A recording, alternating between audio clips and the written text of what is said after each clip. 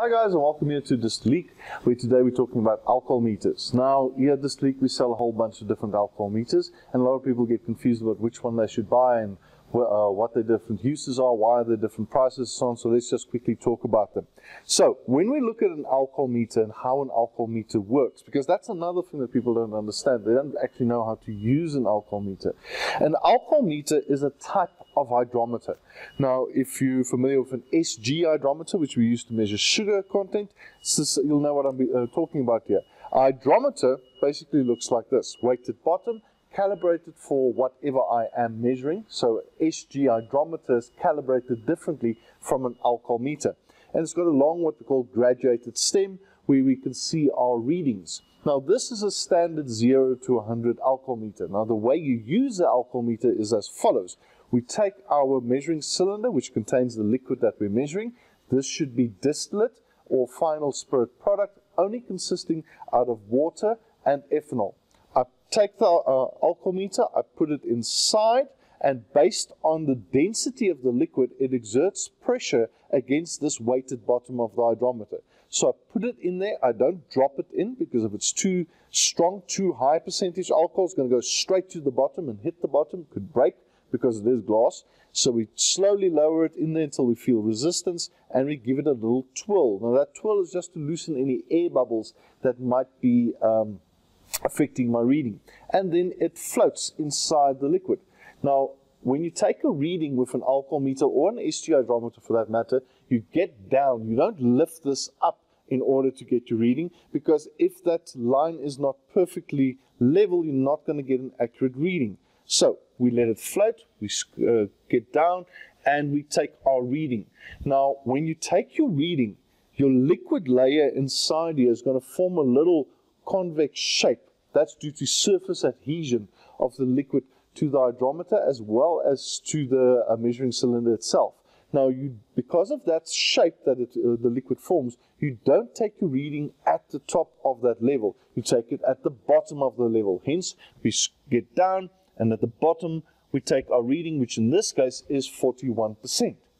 Now, the less alcohol or the more alcohol that's in the solution that I'm measuring, the less dense the liquid, the less pressure is exerted, and the deeper it floats. So in this cylinder over here, we've got water.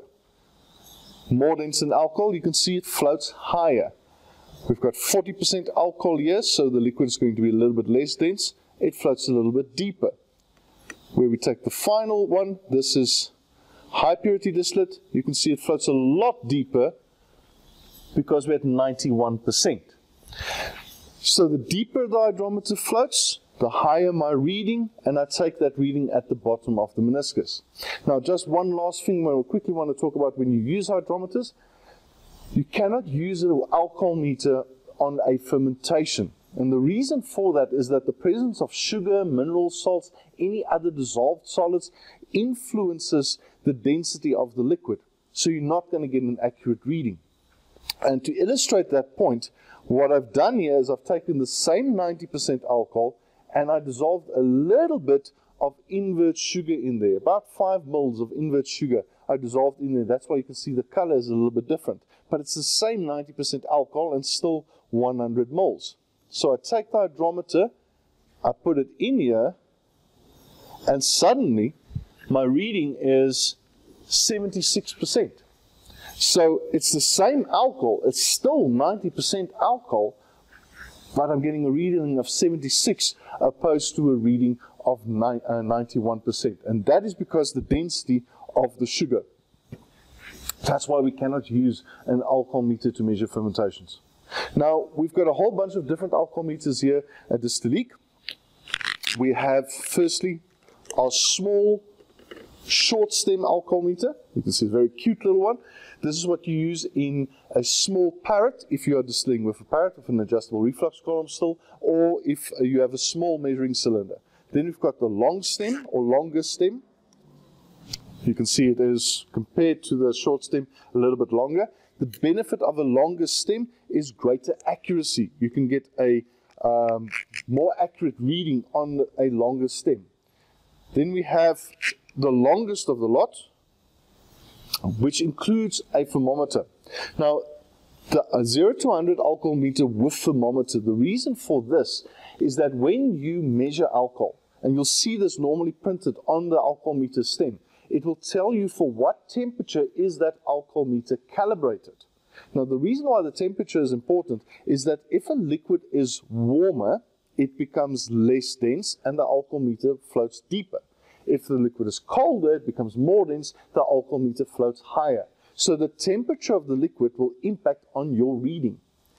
In order to compensate for that variation, we need to know the temperature of the liquid so that we can use what we call a temperature calibration chart in order to rectify for that incorrect reading. Now you can find that temperature correction chart for 20 degree alcohol meter, because most of the alcohol meters we sell is calibrated for 20 degrees. You can find that in the article section of our website. There's an article there about dilution, and that there is a downloadable chart in that article that you can use with a temperature or a thermometer with a temperature or thermometer to find out what the corrected reading is. Alternatively, you just use a normal alcohol meter and use an external thermometer to measure the temperature of the liquid, and you can still use the calibration chart.